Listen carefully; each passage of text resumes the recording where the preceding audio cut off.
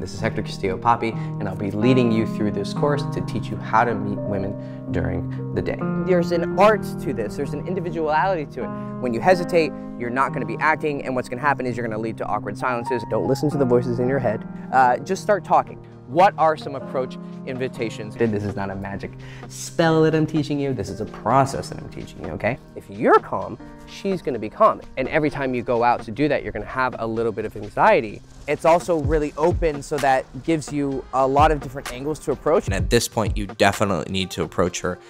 Kind of let the words simmer. That's a huge sign of interest. Go talk to her, please. Excuse me. Hi.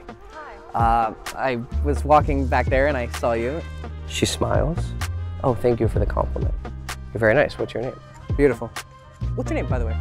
They're gonna be very populated, but not so much as the center. And when you're in the city center, then you can go out and you can find the little outskirts. You're gonna go talk to her, you're gonna introduce yourself, and she's gonna be like, who the fuck is this guy?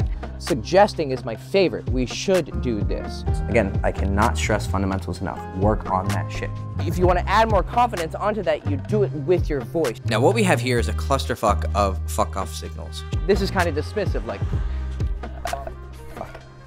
You're still giving her the respect. But sometimes it can go well, as you'll see here.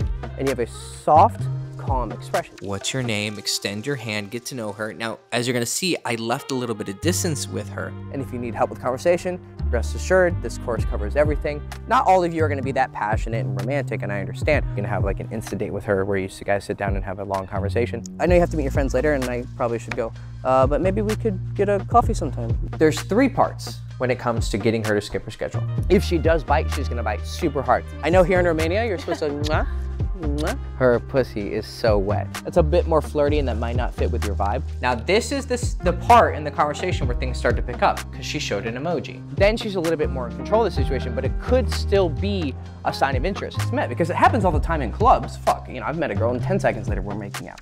Why not during the day? We're walking through the city, pretend the Eiffel Tower is over there. Use the context of the conversation to lead it to the end. And you got some momentum. Also, pay attention to my hand. But in that instance, I had all the right things and the right ingredients, so I went for it. I want you to work until you get what it is that you want to achieve.